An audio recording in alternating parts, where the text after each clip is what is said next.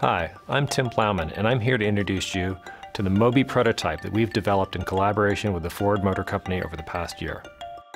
How could we improve the driving experience if we combined interior cameras with existing car sensor data and the driver's behavioral patterns? What if you had the ability to peer into the car from anywhere in the world using an Intel phone?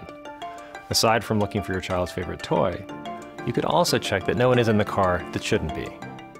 Did you forget something? Simply launch one of Mobii's cameras and search the car's interior.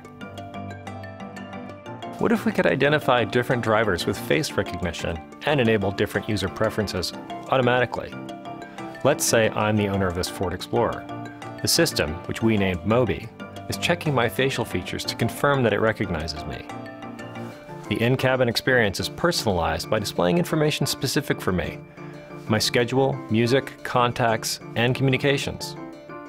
What happens if a passenger enters the car and you have private information displayed?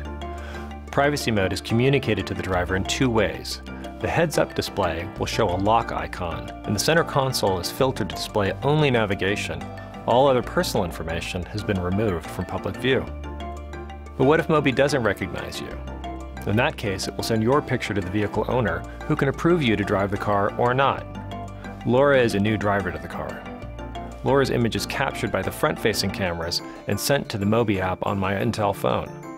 I'm able to set permissions based on Laura's driving ability, and I can also specify the features that I would like to enable or disable. The center screen is now a simplified user interface with limited functionality. Of course, I can always deny approval as well. In that case, the cameras would monitor the unwanted driver, and Mobii would send me status updates until the situation was resolved. What if your car's interior cameras could sense who is reaching for the center screen and allow that person the safest way to find what they need? While I'm driving, I reach to enter a destination on my navigation system. Since the car is in drive, the system is helping by asking me to speak my destination aloud. But when Laura reaches for the screen, the cameras can sense it's the passenger, not the driver's arm, that's reaching for the screen.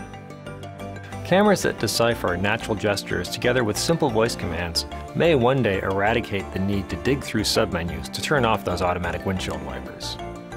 This car has a dual sunroof, and I just want to let some sun in, not hunt for the right button. So I can point to the ceiling and say, "Open." I can see that Mobii's listening.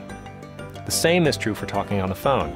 Instead of having me use the steering wheel or reach the center console to select the phone menu, I can simply point to the HUD and say, "Phone." And I see that Mobii has the phone ready. Then all I say is, "Call Kim Lipman," and Mobii places the call.